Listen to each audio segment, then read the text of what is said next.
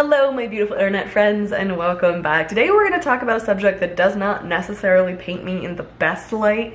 I've hesitated to film this mostly because I've been like shoving down emotions, you know, that thing I always tell us not to do. Still working on that myself, but I thought it was kind of important to talk about, especially because it's really been affecting my life and my mental health lately. So let's talk about jealousy, how that little green monster has been whispering to me lately. Before we dive in, it would mean a lot to me if you hit subscribe to this channel and like on this video. It helps my video get out to more people, and it helps me get closer to 100,000 subscribers, a totally arbitrary number that seems to mean a lot to me, and I think it'd be really cool to get to. So if you want to help me out with that, that would mean the world to me. But let's talk about jealousy. The first thing that you should know is that I am not a jealous person, like at all. I never have been. It's never really been an issue. Even in like long-term relationships or my marriage with Ryan, jealousy is not a problem for me. In friendships, jealousy is not an issue. I generally trust the people that I choose to spend my time with. I expect them to trust me, and if any issues come up, we talk through them. But the little green-eyed monster has been paying me a visit the last 7 months since my surgery, but specifically in like the last couple months. And I hate admitting that because jealousy is not a quality I like. It's a quality that's like affected me a lot from other people, like people being like jealous over me for different stuff in an unhealthy context. Yeah, jealousy is just not something I like, and now I'm realizing that it's coming out of me and I don't love that, but let me explain. So when I had my amputation 7 months ago, I was given a certain timeline for things, right? So I put my story out on social media, and then I was told like after my amputation, within 6 to 8 weeks,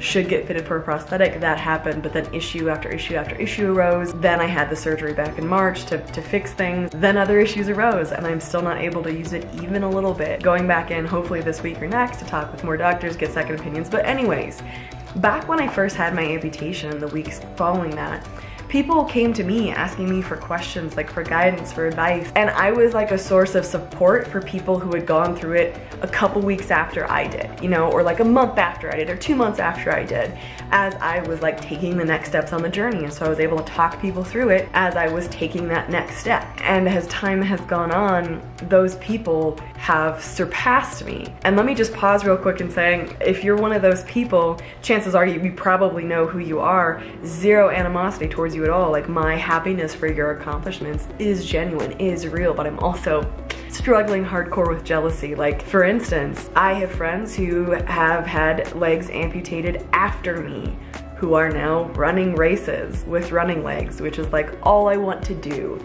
And I have friends who are just even freaking going for a walk, like just going for a walk in the evening, or going to the gym and hopping on an elliptical or a treadmill to walk, just walking at all, you know? And I'm sitting here using the iWalk, which is a great tool, but is nowhere, literally nowhere near the kind of mobility that you get with a prosthetic. A lot of people have asked me about that, and I'll do a video in the future, but there is no comparison. There just is no comparison. It's like being on crutches versus having 2 good legs and walking on them. The iWalk is amazing. I'd recommend it to anyone, but I need a leg. I need a leg to walk. And I have no idea when that's in sight. And I'm seeing these people that were behind me that used to ask me for advice lap me.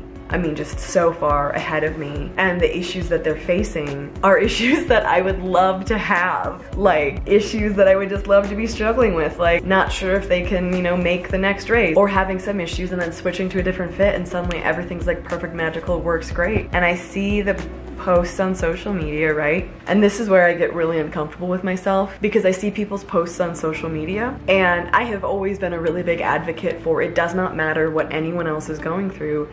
What you're facing is what you're facing. So like the whole someone else has it worse argument is total crap, because you need to face what you're going through. And so I see people struggling with what they're going through with a leg and saying like, this is really challenging, as they're learning to run or learning to jog, or like, you know, getting back into rowing or whatever it is, and being like, you know, this is really different and difficult and challenging.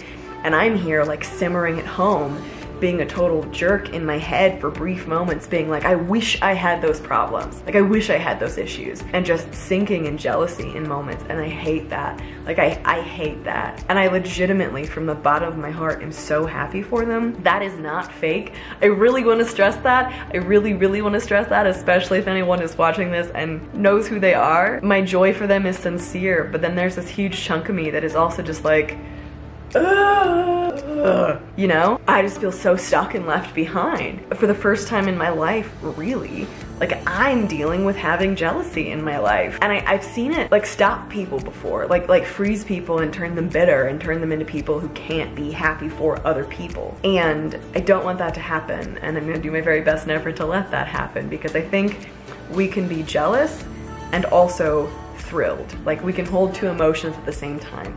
Like I can be insanely jealous that someone is taking their first unassisted steps or was able to go a whole day wearing their prosthetic, and also insanely happy for them. And that's okay. Like we don't have to let one completely overtake us. And I'm honestly not sure what to do with the jealousy. I don't like it. It's like my least favorite emotion, to be honest with you. I would like to banish it from my repertoire of human emotions. But guess what? We don't get to do that. We do have to experience the things that are coming up for us. So I'll do my best to face it. And I'm curious if you guys deal with jealousy. I know some people struggle with it more than other people, and I totally get that. It's never been something that I've really had to face, because I've always been just sort of more like, go with the flow, easy going. But as I'm seeing so many people surpass me and lap me and like go so much further, man, I am turning green and I hate it. Yeah, it's not my favorite. So let me know what you do to deal with jealousy in the comment section. I would really love to hear from you. I'd love to hear any, you know, tips and tricks that you guys have. I know that my time will come. I absolutely know that my time will come. And I think something that's worth mentioning too is that I know that people probably feel that way about me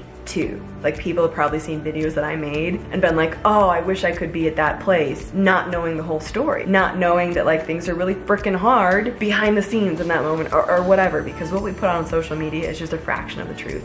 And I know that's true for my friends too. I know that sometimes they'll like post a post about something cool that they did with their leg, and I'm like, oh man, I'm so jealous, that's so cool.